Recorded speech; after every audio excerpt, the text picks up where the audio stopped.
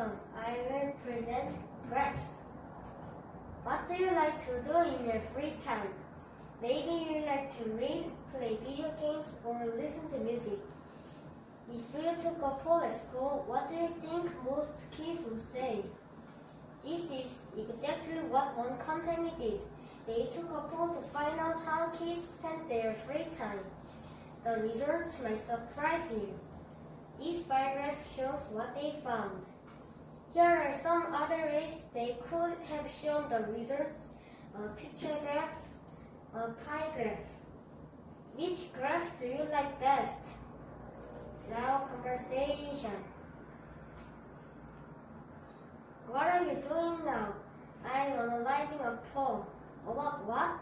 It's a poll on how students spend their free time.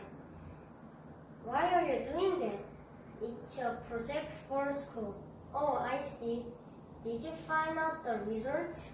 Yes. Students like to read comic books in their free time. What else do students like to do in their free time? They like to watch TV and exercise. How about you? I like to play computer games. The end. Thanks for listening.